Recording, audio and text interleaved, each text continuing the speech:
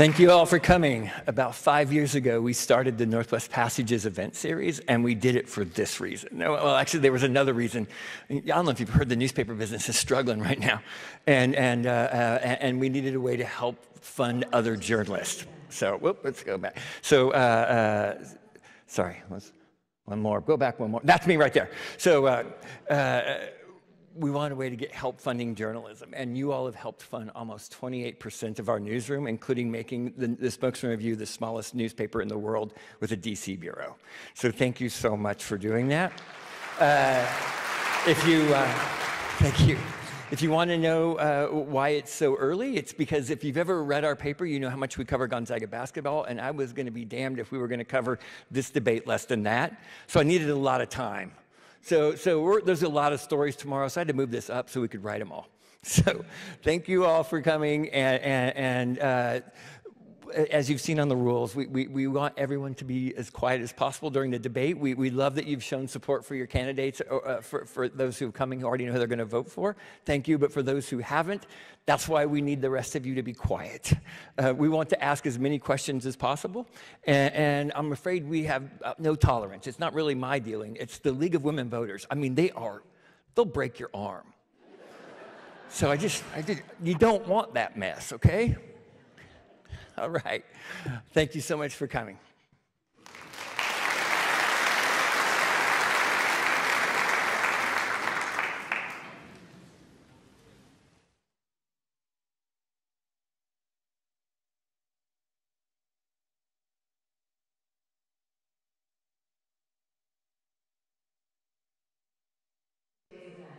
Please turn off your cell phones, and we ask that you not record the debate. Today's debate is a question and answer format. Each candidate has 90 seconds to answer. There are 2 opportunities to seek rebuttals. Rebuttals will be limited to 30 seconds. No rebuttals on the last question. The moderator will pose all questions and can ask appropriate follow-ups. If a follow-up question is asked, both candidates will have the opportunity to respond, and responses must be limited to 30 seconds. Candidates will not ask direct questions of each other, and there shall be no direct interaction between a candidate and the audience. We ask the audience to please remain respectful and refrain from applauding, booing, cheering, or whistling, or in other ways demonstrating support or non-support for a candidate. Any audience member who is disruptive will be escorted out of the auditorium by event security.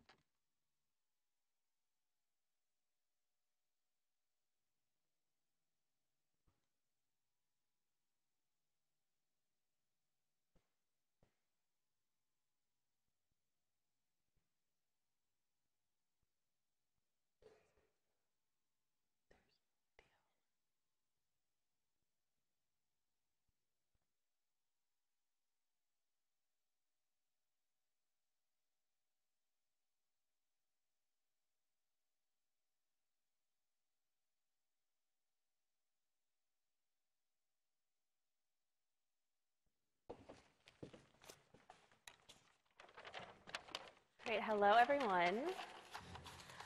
And welcome to the Secretary of State debate. Thank you all for watching and for being here. Today's debate is sponsored by the Spokesman Review's Northwest Passages Community Events Series, the League of Women Voters, KSPS Public Television, and Gonzaga University. It is affiliated with the Washington State Debate Coalition. I'm Laurel Demkovich, and I'm pleased to be here to moderate this debate between Pierce County Auditor Julie Anderson and Secretary of State Steve Hobbs. Ms. Anderson won the coin flip earlier to determine the order, and she chose to go second.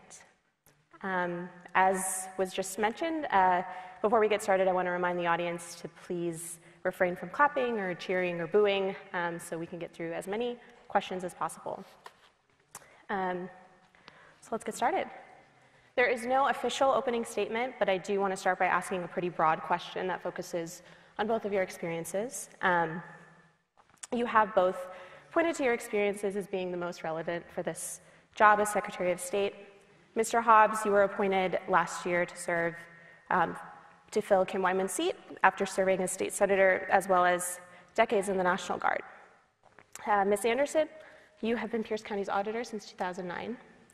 Why do each of you feel that you are the best for this position? Mr. Hobbs, you have 90 seconds. Thank you very much. I've dedicated myself to public service. This was instilled in me by my mom, who immigrated this country pregnant with me, knowing no English. We learned English together watching Sesame Street. It was the hard work and love of this country that inspired me to join the military at age 17, starting off as a private and raising through the ranks as a lieutenant colonel in the Army National Guard. During my 33 years of military experience, I've worked for the National Security Agency, assisted the security of elections in Kosovo and Iraq, and distributed nomination boxes in Iraq. I was a graduate of Department of Defense Information School, and I'm currently a public affairs officer. This makes me uniquely qualified to be your Secretary of State, taking on cyber and misinformation threats as I have already done in this office. Additionally, I've served 15 years in the State Senate, forging bipartisan solutions, working across the aisle. That's why I have many endorsements from Republicans, Democrats, from various newspapers, including the Association of Washington Business and the Washington State Labor Council. This office has evolved throughout the years beyond the coordination of elections with our 39 county auditors. It's now about defending our elections from external and internal threats from malign actors who are wanting to bring down our democracy. You'll hear from me later in this debate, and hopefully you'll choose me to be your Secretary of State. Thank you, Mr. Hobbs. Ms. Anderson, you have 90 seconds. Thank you. My name is Julie Anderson. I'm the nonpartisan experienced candidate for Secretary of State. As you've already heard, I've been serving as the Pierce County Auditor, nonpartisan Pierce County Auditor, for over 12 years. That means I've managed hundreds of elections, streamlined business licensing, and have protected and preserved and made accessible to you your public documents. I have national and state certifications in election administration. I'm also a state certified public records officer. It's been my deepest pleasure and honor to lead in statewide elections. I'm endorsed by over 40 current and former election officials from across Washington state who are Republicans, Democrats, and independents. They're behind my campaign because they know that experience matters. I'm running as a nonpartisan because polarization is tearing our country apart. Our politics are broken. And we need to protect the Secretary of State's office from partisan influence. Polarization is a destructive force and a distraction to the Secretary's duties. I look forward to talking with you about my priorities to increase access to elections, increase transparency and security. Thank you, and thanks to the Debate Coalition for putting this on.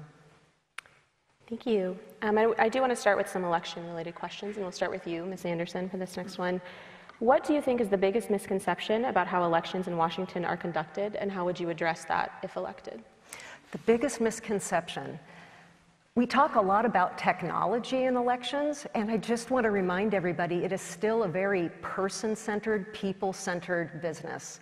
We rely on voters to be able to follow instructions to help us keep our lists clean. We rely on hundreds of election workers to follow procedures and keep our elections safe. And of course, counting ballots is very much a manual process as well. We live in a great state with a paper-based vote-by-mail system, which means we have a great audit trail. So I think the biggest misconception is how person-centered elections still is and what a manual job it still is, despite the advances in technology. And that really goes to some of the misinformation and disinformation that we're experiencing in our community and around the United States. And folks not necessarily understanding, because they don't work in elections, what our tabulation systems do, how votes are counted, what a manual or a machine recount is. And with my 12 years of experience, I really enjoy engaging the public in explaining those details, and I think that's one of the only ways that we can really get through some of the misinformation. We've got lots of folks out there that have real good faith questions. There's deniers and there's doubters. I like working with the doubters. Thank you. Mr. Hobbs, you have 90 seconds. Yeah, thank you. I think the biggest misconception is people just don't understand how elections are ran here in the state of Washington. There was a King 5 poll that showed 35% of Washingtonians, it's our own people here, who don't trust our elections here in the state of Washington. We've done a very good job of telling people how to vote and put the ballot in the mail and put it in the drop box. What we haven't done is a good job of telling people how our elections are ran in here. And so what we have been doing in my office is we launched the Vote with Confidence campaign to talk about how elections are ran here, the life cycle of the ballot. For example, you've heard many times that dead people vote. That's simply not true. That people can vote multiple times and not get caught. That is simply not true. You can talk to any county auditor, and they've found many instances in where they have caught people. It's not a lot of people that get caught. Also, the transparency. People think that elections are hidden behind a wall. In fact, I've heard candidates, I'm sure Auditor Anderson heard the same thing, of people that think that you can't see what's going on. Auditor Anderson will let you go into her election center. Any auditor, Vicki Dalton here in Spokane County, will let you see the voting process going on, see the ballots come in, see them being counted. And we don't do enough about that. We don't tell you what's going on, which is why some of the distrust is happening. Thank you. And touching on misinformation, which you both have already mentioned, after the 2020 election, there were a number of concerns that quickly spread about widespread fraud in results and a lot of misinformation about elections and vote by mail specifically. So what specific actions or programs do you support to address misinformation regarding voter fraud and voter restrictions? We'll start with you, Mr. Hobbs.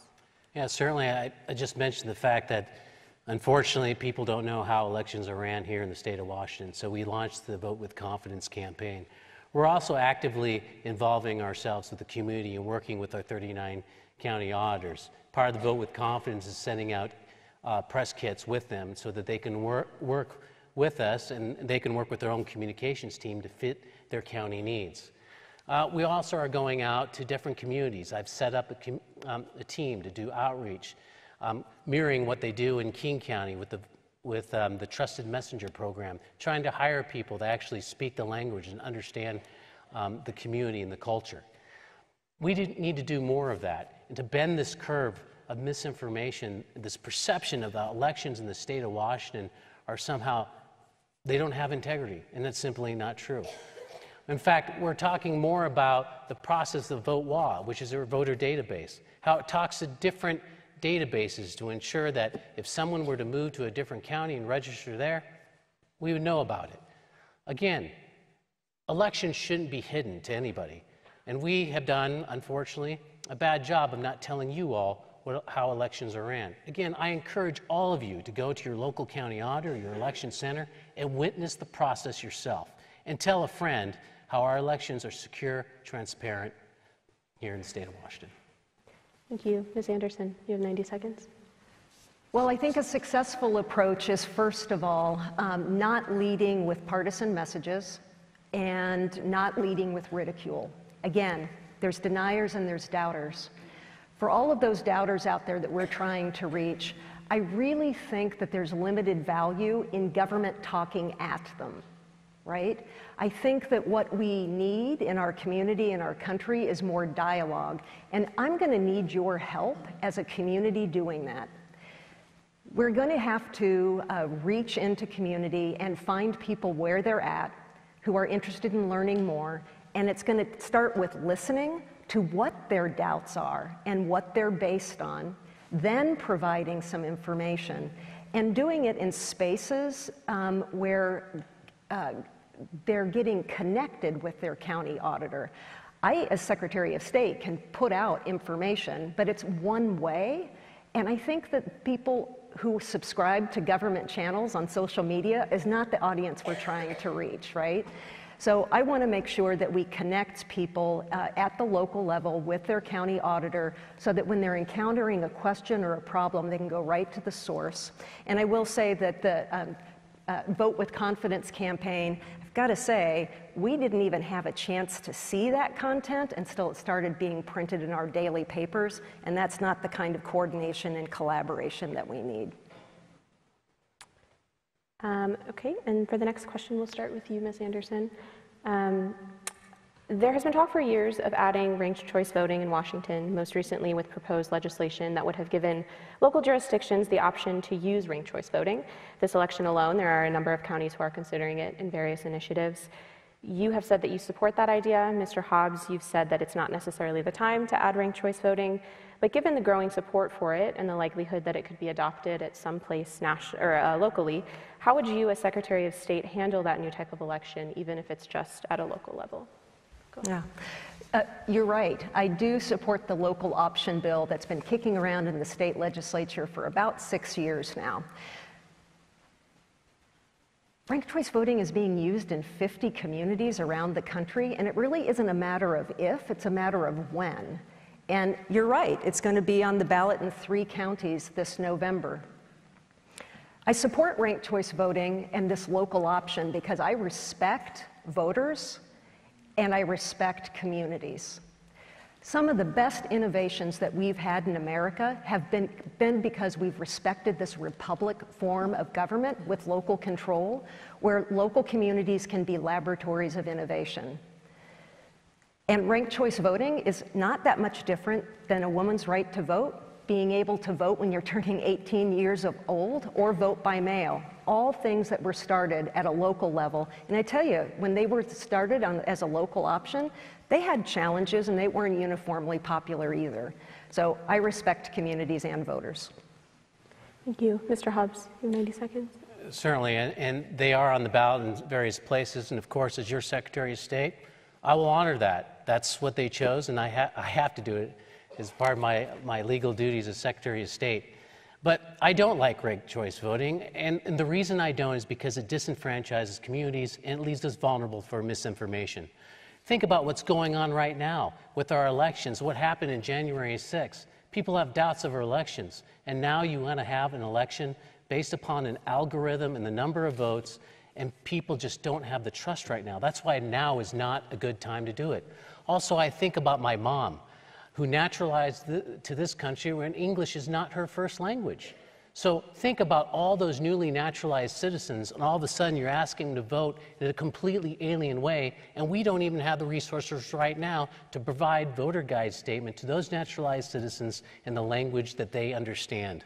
I don't want to disenfranchise them. And then I think about my son.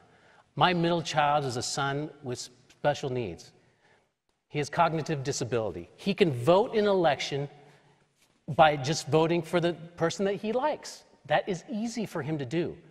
But to sit down and have him go through ranked choice, it is very difficult for him. And he has a right to vote. He is a U.S. citizen, and we have to think about those individuals as well. So right now is not the best time to do ranked choice voting. Thank you. And we'll start with you, Mr. Hobbs, for the next question. I want to ask a couple questions about the archives, which is another role that Secretary of State has. The Secretary of State has responsibility for the certification, filing, and preservation of public records through the state archives. What changes would you make to the system to allow for more transparency and access to records while also ensuring the security of the archives? Well, the one thing we have to do is rapidly do more converting the records to digital. We need to do that. One thing I realized rather quickly is the amount of paper records that we need to convert so it can have access to the internet and so people can see it. So what I've done is I visited many of the archives, including the one in Eastern Washington University in Cheney, and I noticed that the equipment needs to be updated. Larger scanners need to be done. For example, some of our archives need to ship larger documents to Olympia to get them scanned. So we're in the process of providing larger scanners, more efficient scanners, and providing more people. We were depleted during the last Great Recession, and we didn't get those people back so that we can scan those records. It's one thing that we've been working on.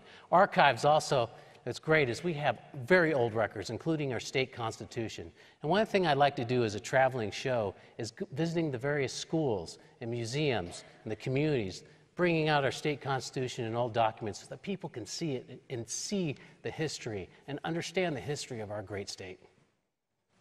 Thank you. Ms. Anderson. Well, as you can hear, the state archives has a legacy of being very paper-based.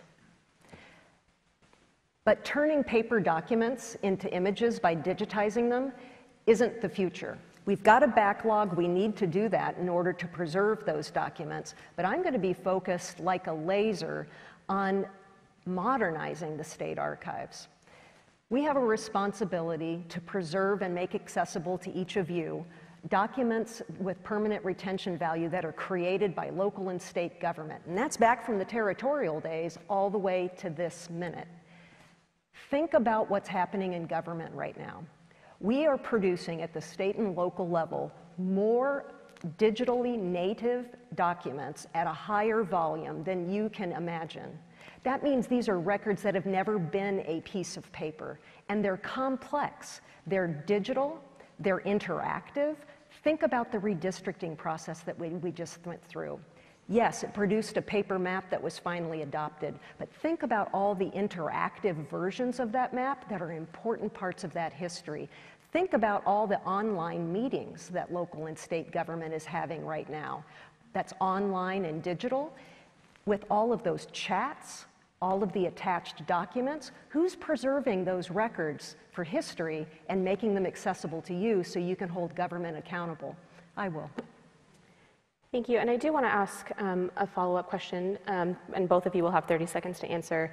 But you know, you've mentioned the paper archives, and I've heard that they are currently running out of space.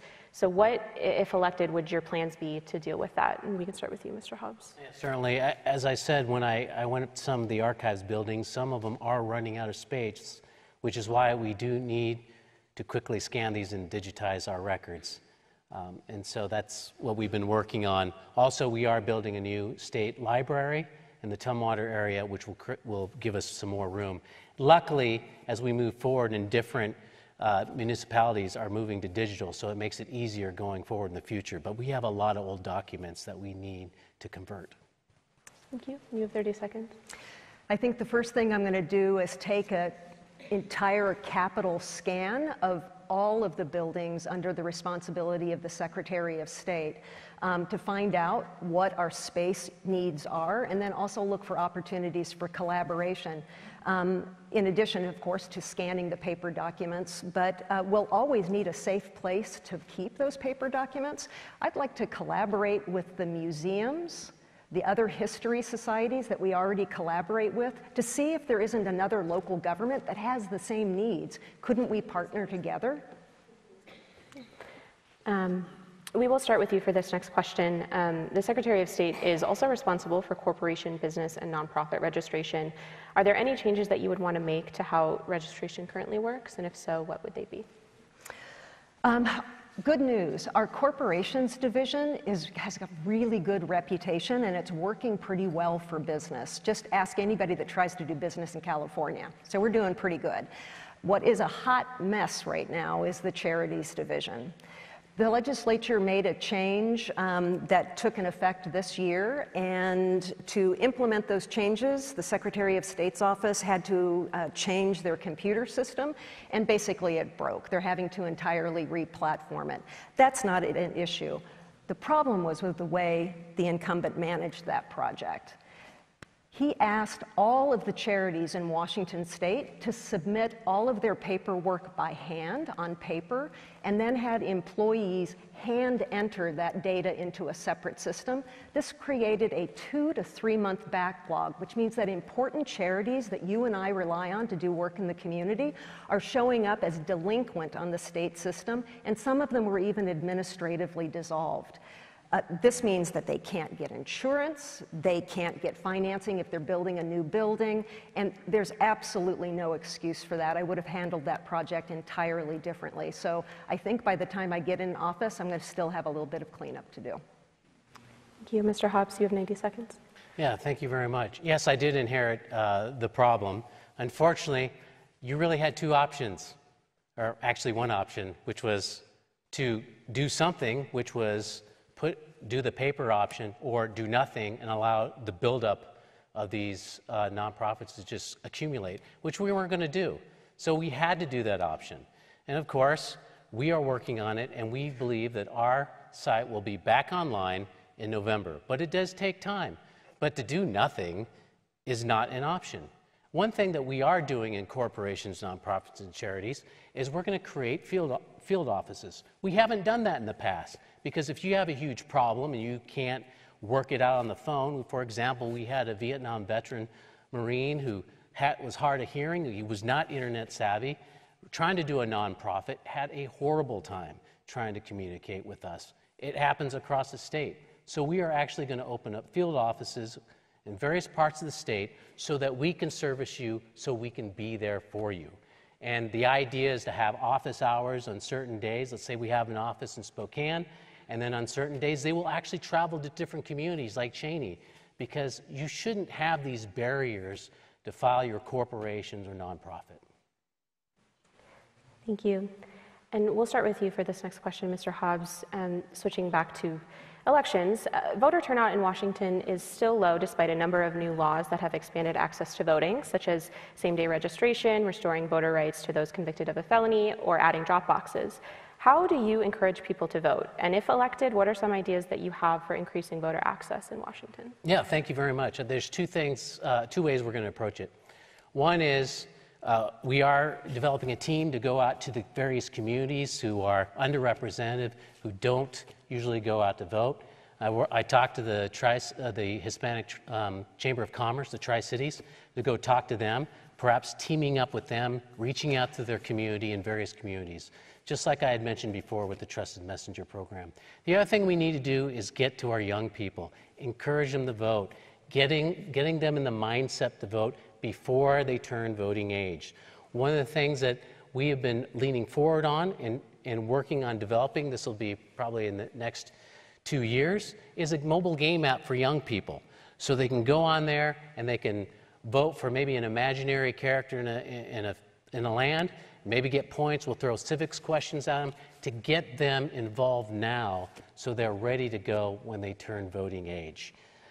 And of course, we will continue with our Vote with Confidence initiative, which we'll do next year. The legislature has not done a very good job of giving the Secretary of State the resources and the counties the resources to help them increase voter turnout. So I'm looking forward to doing that, working with our 39 counties to increase the voter turnout. Thank you. Ms. Anderson.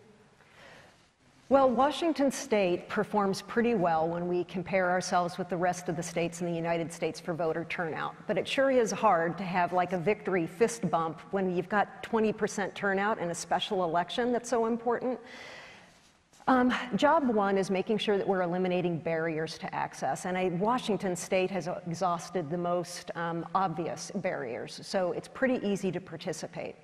But you know, the one thing that is tested and true that turns a non-voter to a voter is interpersonal communication.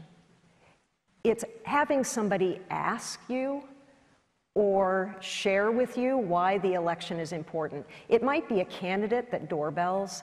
It could be a neighbor, a coworker, or what happens at your kitchen table.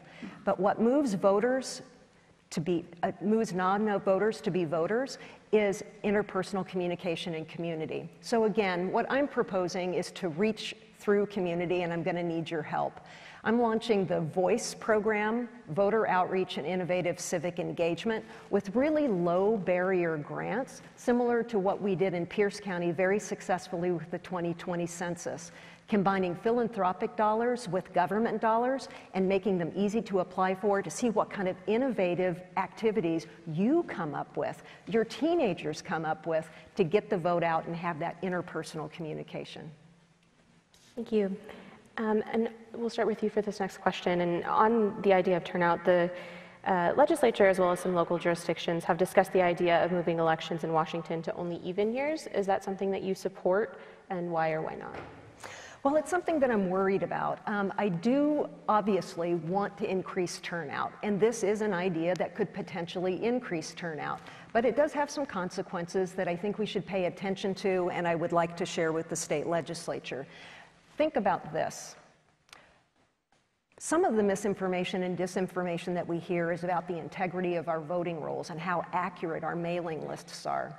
If we start skipping elections and skip an entire year, that's 4 opportunities that I'm missing to send a ballot to a voter and then have either the national change of address report back to me, or have it returned so that I can inactivate the voter. So the more contact we have with voters, the cleaner our mail lists are. I'm also concerned about county budgets. I think that there are some cash-strapped counties that would say, hey man, you're only running elections every other year. Do you really need all of these staff? And I can see them whittling away at the budget. And I'm also, based on my experience, really concerned about keeping the wheels greased and those pistons firing, because our employees need continuous practice of those procedures to run accurate elections. So I'm worried about staff training, I'm worried about money, and I'm worried about that mailing list. Thank you. Mr. Hobbs. Well, Julie and I are probably on the same sheet of music on that, so she basically told you exactly what I feel about it. But there's also another aspect to that, and it's this.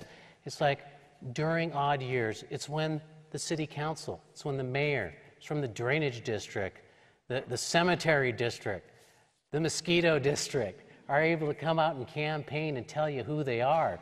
And they put out the yard signs, they give you lit, they go door to door. Imagine, if you will, now everybody's doing it.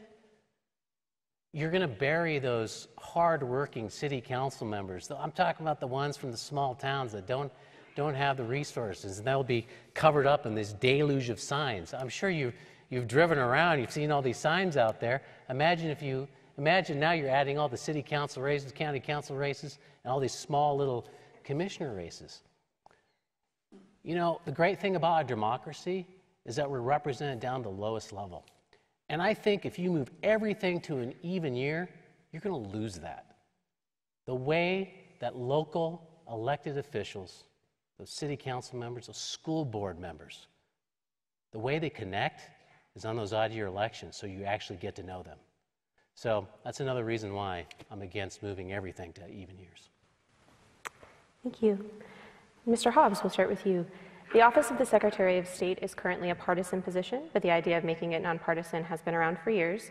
You are running as a Democrat. Ms. Anderson, you're running as a nonpartisan, though some records have shown that years ago you have donated to a number of Democratic campaigns. How do you think that the office would be different if it were nonpartisan, and is that a proposal that you support? Certainly. You know, I don't mind if it's nonpartisan, partisan, or whatever. That's not the point. I think the point is who's in the office. An old motto that we had in my infantry battalion when I served in Kosovo was deeds, not words. Your actions speak larger than your words, or the letter next to your name when you're running for office. The last 3, 4, 5 secretaries of state were all partisan, and people voted for them and trusted them. They're all Republicans, and people trusted them. I trusted them. So I don't think it really matters. I look at my record of working across the aisle in a bipartisan manner. Crafting budgets, very difficult in a bipartisan manner. I've got endorsements from Republicans and Democrats, endorsements from the Association of Washington Business and the Washington State Labor Council, and those guys fight each other all the time.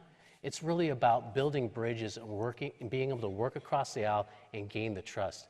So I can work under any environment, whether it's nonpartisan or partisan. It's really about the person that's in the office that matters. Thank you. Ms. Anderson. Well, my opponent says that it doesn't matter, and I couldn't disagree more. I don't see, we've been discussing a lot today, people's distrust of government and how polarization is ripping our community apart. I don't see how you can take $250,000 from a political party. I don't see how you can benefit from that political party running a disinformation campaign for your campaign's benefit and not realize that you're becoming part of the problem. I'm running as a nonpartisan because I believe that the person that is running and overseeing Washington State's elections shouldn't be a part of a partisan operation. It's like an umpire at home plate calling balls and strikes while wearing a team jersey. It just doesn't make sense. Third graders I talk to understand that. And I think that it's very, very important if we're going to be rebuilding trust. It is true that we've had partisan secretaries of state. I was a big fan of Kim Wyman, Sam Reed, Sam endorsed me. But this will be the first time in Washington state history that voters have a choice where you can choose the experience that Sam and Kim had without the partisan strings attached. Thank you. And we'll start with you for this next question. Both of you have mentioned throughout your campaigns the importance of working with county auditors and elections officials, especially when it comes to administering elections. So what specifically would you do to work with the 39 county elections officials if elected? Well, a lot would have done over the past 12 years. I've served as the president of the Association of County Auditors, and during that time, we have undergone a lot of changes in Washington state elections. A suite of election laws from same-day registration to 16 and 17-year-old pre-registration, expansion of ballot drop boxes, lots of stuff. And pulling together a team, because don't forget that in every one of these 39 counties is an independent elected official. Some of them are Republicans, some of them are Democrats, some of them are independent. Rallying that group together for a common goal and making sure that the end result works for all of the individual communities is a real trick. But it's something that I'm good at. It's something that I enjoy. I enjoy that kind of collaborative leadership. And obviously, the county auditors think so too. They've endorsed me. I think I've already told you that. Because they've experienced my leadership. They know that I'm collaborative, a high communicator, and will work with them to solve problems. They also know that I've got their back. So I think good communication, it would be my top, my top response there, and making sure that we understand that every county is different and we need solutions that work for every community. Thank you. Mr. Hobbs. Thank you. You know, it's great that Kim Wine was in before, because we just carried on through the tradition of communication with the county auditors. Not only do we go to the meetings that they have, but we have meetings once a month with county auditors, meetings every day during the election time with the counties. And also we have meetings once a week during session to coordinate legislation and policy ideas. But the one thing that we need to do in this office, and we continue to do, and we have done, is to answer the call when county auditors need help. We had a misinformation campaign directed at what's called an Albert sensor, a device that tracks data going from and to a suspicious IP address. Homeland Security requires counties to have this in case a suspicious IP address comes up. We had this misinformation campaign directed at this Albert sensor saying that it was tied to George Soros through 6 or 7 degrees of separation. It's simply not true. 2 county auditors came to our office asking for help for talking points, facts, because they don't have the communication team to push back. We had to convene a meeting of the various counties to help them push back on this false narrative that was happening, that was threatening to remove these Albert sensors because of the political pressure that came from this, basically a lie. So we need to stay vigilant in our office. So it's not just about meetings and communication, that's great, but we have to answer the call and respond immediately, especially in this environment. Thank you. And I want to ask a question kind of related to Albert sensors, as you just mentioned, and we'll start with you for this one. In many counties, election officials have some autonomy over how elections are run. In some cases, however, they may be limited to what they can do by other local officials, such as county commissioners, through the budget or shared IT systems. For example, earlier this year, some local governments looked at eliminating security systems such as Albert sensors based on misinformation. Should county election officials have more authority over the needs of their offices, and what would you propose to make that happen, if so? Because I couldn't hear, please silence your cell phones. Yeah. Yes, please. So in many counties, election officials have some autonomy over how elections are run. In some cases, however, they might be limited to what they can do based on other local officials, such as county commissioners through the budget or shared IT systems. For example, earlier this year, some local governments looked at eliminating security systems such as Albert sensors based on some misinformation. So should county elections officials have more authority over the needs of their offices, and what would you propose to make that happen? Well, certainly, I don't want to take away the authority of these counties. It's part of our American democracy to allow counties to do what they need to do to run their government. But I think there are things that we can do legislative-wise to protect the auditor. For instance, we could introduce legislation to put firewalls so they can't supplant monies that we give to counties. You can talk to any county auditor; they get very frustrated when money is supplanted when it's supposed to go to them. And so that's something that we could do to help them out. In terms of the security portion of it, right now we're trying to do everything we can to convince counties to put their Albert sensor back on. One thing I didn't say was that one county, Ferry County, unanimously voted to remove the Albert sensor based upon the lie that was sent out. And it's unfortunate, but we're going to continue to work on them to have them put back the sensor back on. Because less than 6 to 8 weeks later, we were notified by U.S. Cyber Command that 6 Russian IP addresses were identified where state and local governments were transmitting data to. Now, we live in an environment where overseas actors want to cause us to turn on each other and try to penetrate our elections, and that's why we have to stick together. Luckily, our tabulation machines are not connected to the internet, so you don't have to worry about that. But I don't want to start limiting the authorities of county governments. I think the locals would be very upset with that. Thank you. Ms. Anderson. I think the system and the laws that we have in Washington State right now have struck the right balance. And I like that the Secretary is taking up the suggestion of Thurston County Auditor Mary Hall about creating firewalls to protect those county budgets from being swept. But I think that we have a good partnership and good standards in Washington State, and there's just enough discretion at the county level to be responsive to your communities. So I think we're good. Thank you. And we will start with you, Ms. Anderson. In recent months, counties have received a number of public records requests that seek records pertaining to the 2020 general election results.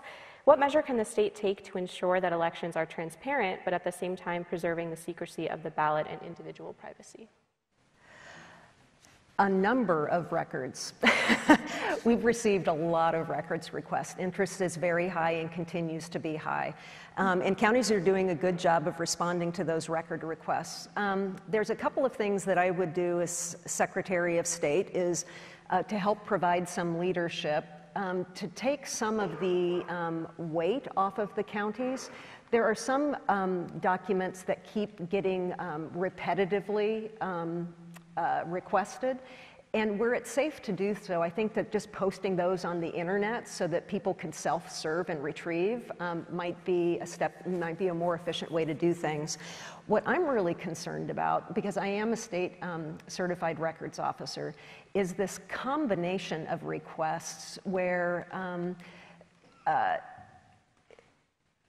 for example, we've got requesters who have requested the manuals for our computer systems, and we've turned those over. They've read the manuals, and so they're making more and more specific requests for the data. And the data that we release, combined with other records requests, could be used together to compromise security of our election system. So I am very interested in convening technologists, attorneys, records officers, and election administrators to revisit what it is that we're releasing. Thank you. Mr. Hobbs. Thank you very much. And this is where Julie and I agree on this particular issue. There is a delicate balance to be made, but we also have to protect the privacy of our citizens. For example, just recently, we passed a law in this state. It was in working with the county auditors to ensure that your signature is not simply viewed on screen in a digital fashion. Now, you can go to your county auditor and look at the ballots and look at the signatures yourself. But the last thing we want to do is allow anyone to go in there and just pull signatures, because as you all know, then you're creeping into identity theft there. So it is a delicate balance, and we're constantly trying to look at these requests as they come in to ensure that we're not releasing private information of an individual. I think the worst thing that could happen is release some information that shows somehow a linkage of how you voted, and that's one thing that we don't want to do. Thank you.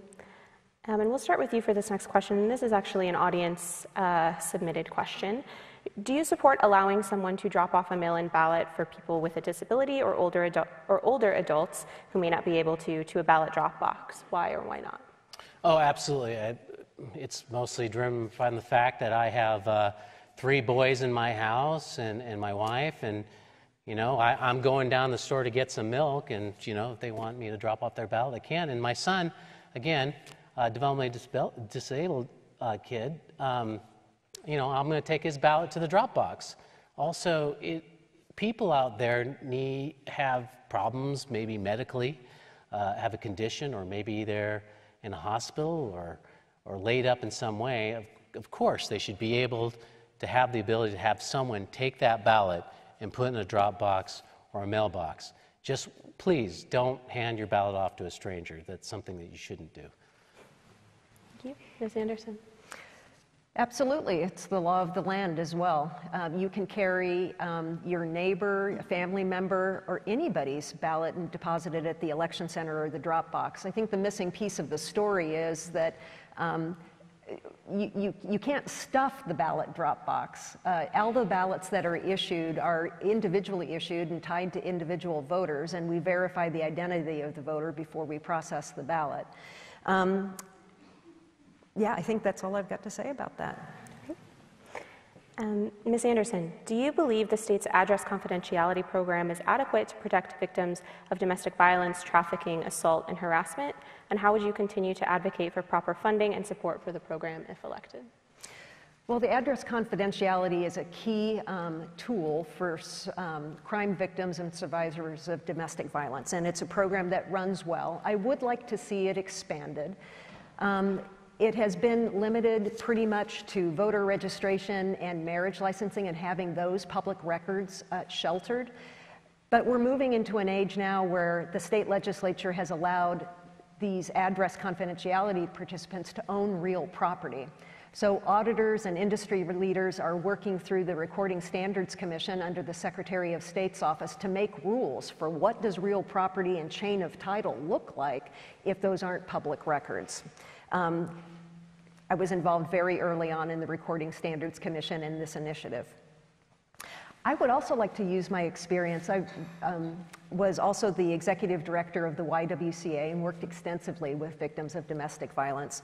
I'd like to work with our district and superior courts, which is where you are most likely to be. You are going to be there if you're filing for divorce, if you're filing for a protection order, and make sure that the courts are delivering information about how to access the address confidentiality program, because I don't think that we have as many enrollees as we should. So that's how I would improve that program. Thank you. Mr. Hobbs. No, it's a great program. You should look it up. And it's unfortunately, you know, people have to use it because they're being victimized.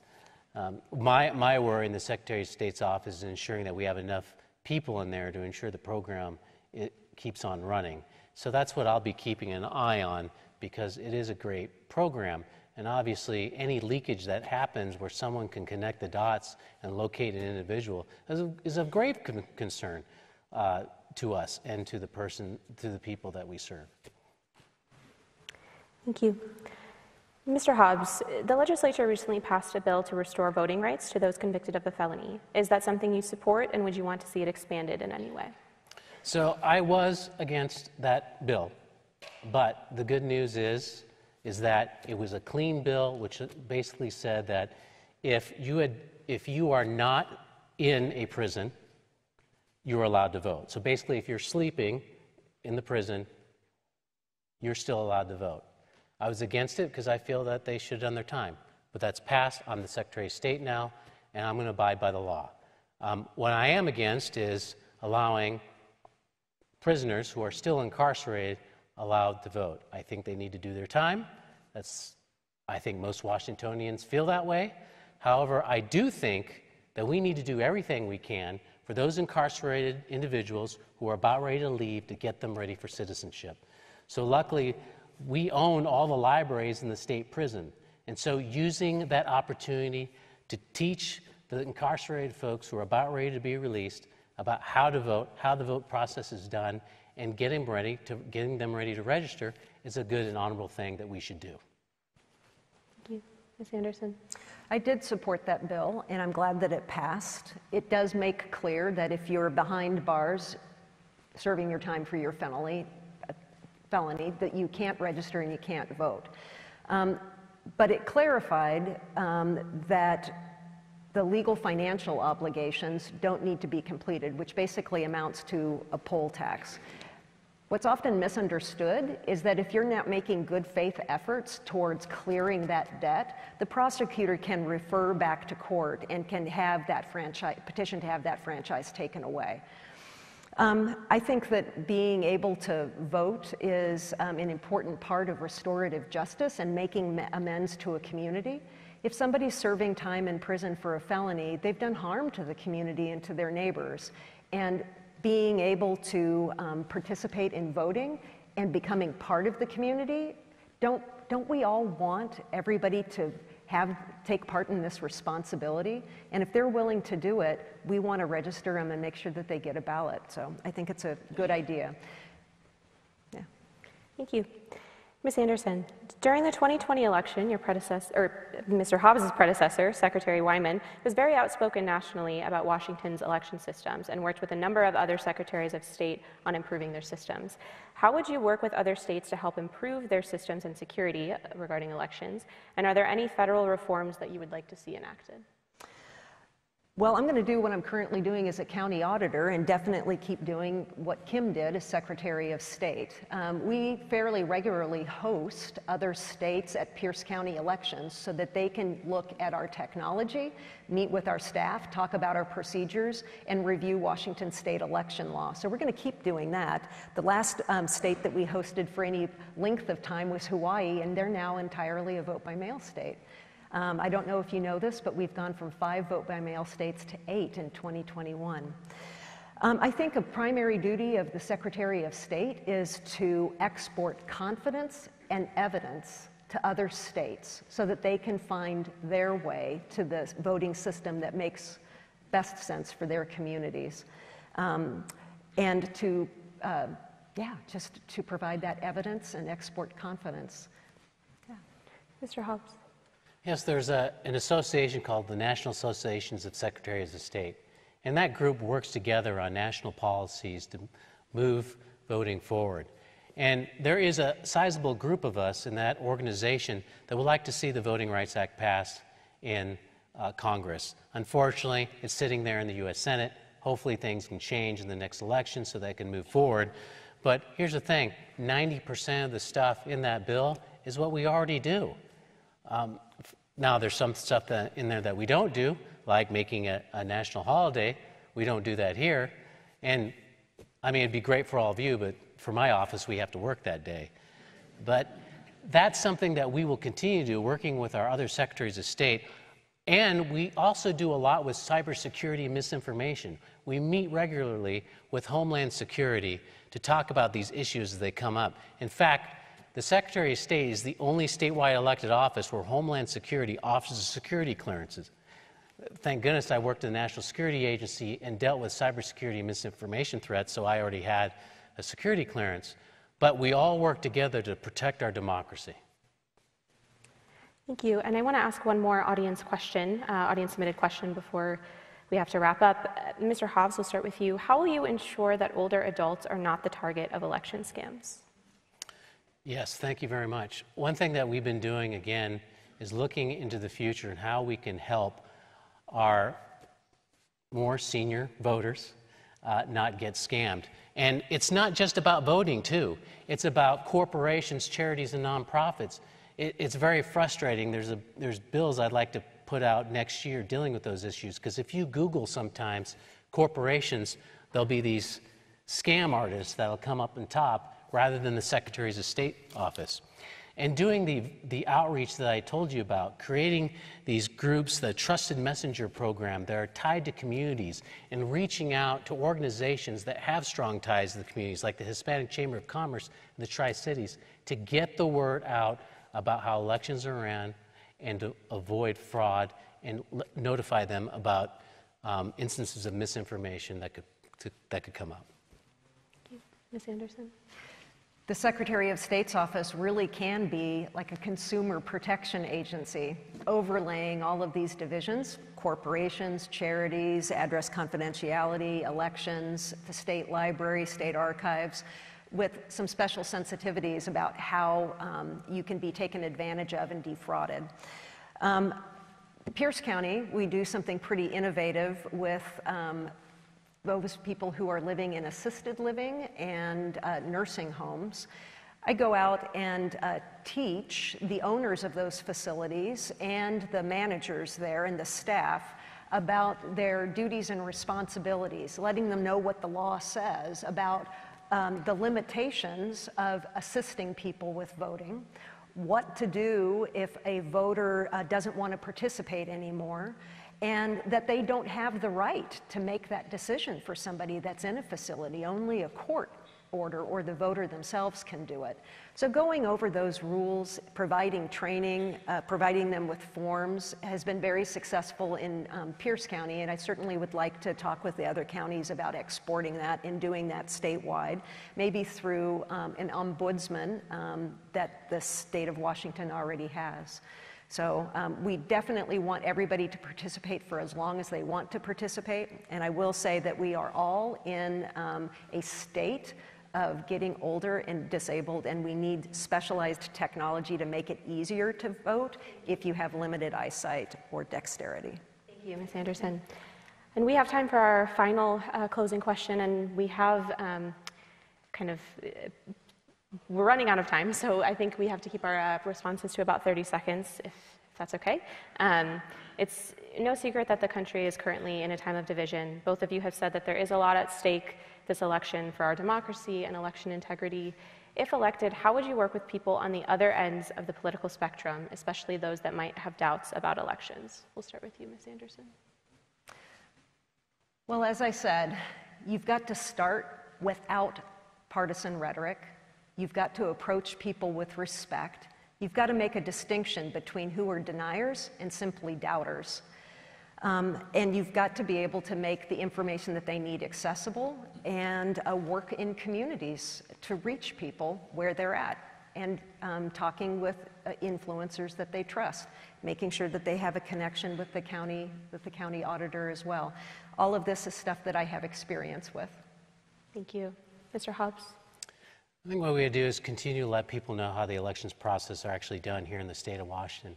And I'll continue to reach out to those across the aisle, like I have done, like with Representative Matt Banky, who's got experience in cybersecurity, working with folks like him to gain trust in the system. It's going to take time. It's going to take a long time. But that doesn't mean we shouldn't give up. So rest assured, I will keep fighting for all of you, and I hope that you'll be for me this coming election. Thank you, Mr. Hobbs, and thank you to both of our candidates and for everyone for watching. Stay tuned for in the next 30 minutes for the U.S. Senate debate here shortly. Thank you.